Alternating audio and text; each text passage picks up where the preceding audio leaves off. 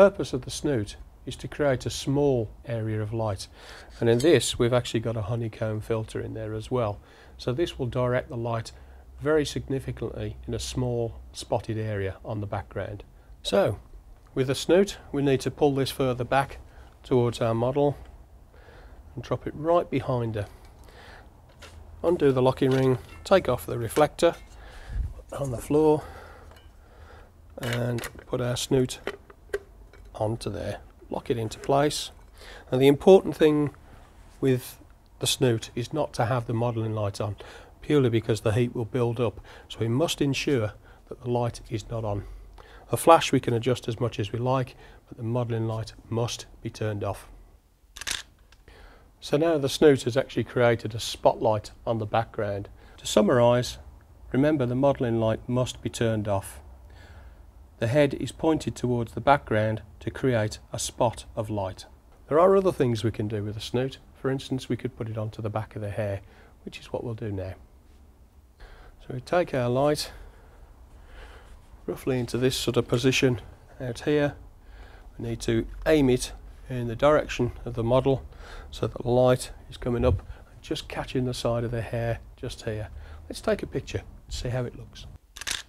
So now we can see that the hair is illuminated on the side, and it gives a much more pleasing effect to the whole image.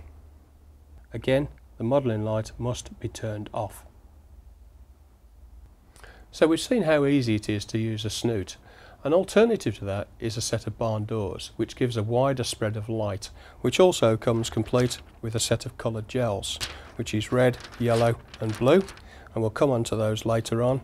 There is also a honeycomb in the centre, and this gives us the wider spread of light that we're going to require for our next shot. So to replace the snoot with the barn doors, first of all we need to put the original reflector back on. That will just go back onto there, like that. And the barn doors has a little clip on the back here, which clips around the edge of the reflector, and that can go onto the reflector, like so.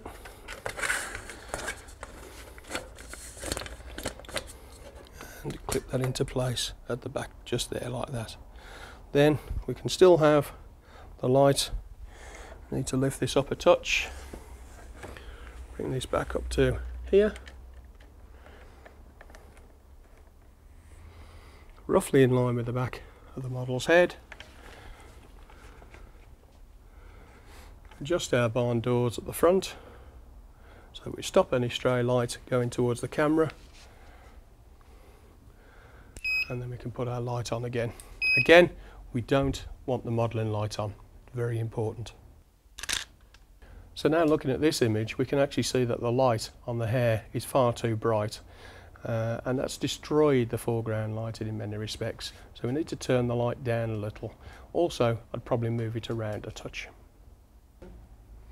So let's turn the light down on the power, just a touch, to about half the power because it was too bright.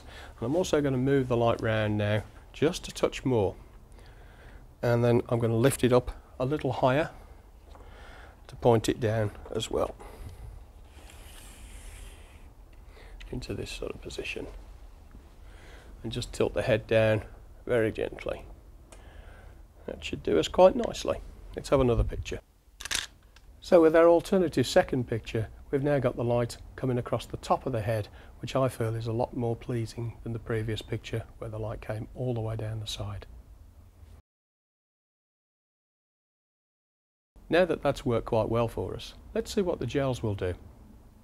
Now we need to pop in the gel, open up the barn doors, and we can use these clips up here and down at the bottom to feed our gel into place up against here, and then we can have another shot and see how that looks too. So with the yellow gel in place, we can actually see we've created a nice warm effect.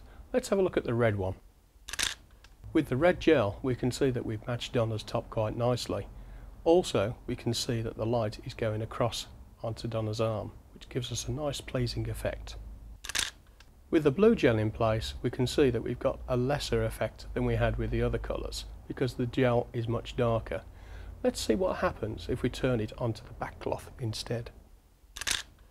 Now we can see that our grey background has got a few blue highlights, which works very effectively in our images.